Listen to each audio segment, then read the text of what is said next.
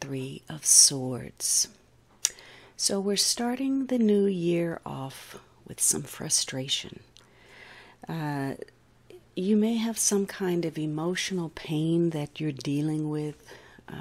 Maybe there have been some harsh words exchanged between you and another person, or maybe the holidays, highlighted your sense of loneliness or being alienated, separated from loved ones perhaps. Maybe you're dealing with some kind of painful news or rejection, or you're just feeling a sense of grief. So you may be very irritable, maybe very stressed out this week. For some of you, you're focused on health concerns, perhaps, addressing matters connected to the heart in a physical sense, dealing with heart disease, or perhaps maybe you're facing some kind of surgery. But this is a week where you're really having to get with yourself and readjust what your focus is, what's important. Because it may be that you've been emotional and haven't seen something clearly, and so that poses a challenge to you looking at something in a practical manner. It may be something that is even threatening an agenda that you have. Some of you, maybe you were involved in some kind of negotiation, or you were waiting for some kind of communication, and that has sort of disintegrated. And it's also pushed you in a way where you've really had to wake up to a reality that may be unsettling. For some of you, maybe this has to do with a legal settlement or a legal matter. Perhaps there's some decision about splitting something 3 ways, or it could be a time frame that's important. 3 weeks, maybe something that occurred 3 weeks ago, or something is slated to happen 3 weeks in the future, or something is going to take 3 weeks to play out. It's a week where maybe you're kind of expecting some bad news, given certain circumstances. And so when it finally does arrive, it doesn't quite have the effect, the power that it might have held had you not expected it.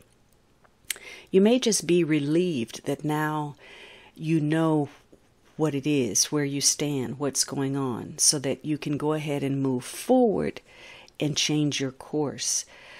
But if it's taken you off guard, taken you by surprise, you may be very disappointed. Maybe you were hoping for a particular outcome, or you were expecting something different of a person or a situation.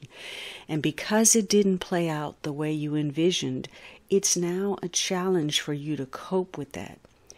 It may be, again, something emotional in nature, something that was said, something that was done, some kind of betrayal, an ending, some kind of last-minute cancellation that, you weren't prepared for. But swords are also about your thoughts, your communication. And perhaps you really have to look at where maybe you're sabotaging yourself. Maybe you're having some fears and you're getting in your own way. Or you're having your own private pity party.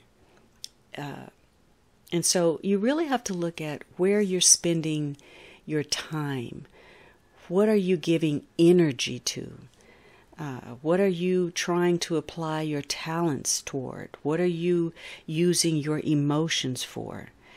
And perhaps in some cases you realize that you've been setting yourself up for failure, because maybe you've been putting in a half-hearted effort, or you're coming up with schemes or shortcuts that you think will pay off, and they end up going nowhere, and then you feel disappointed.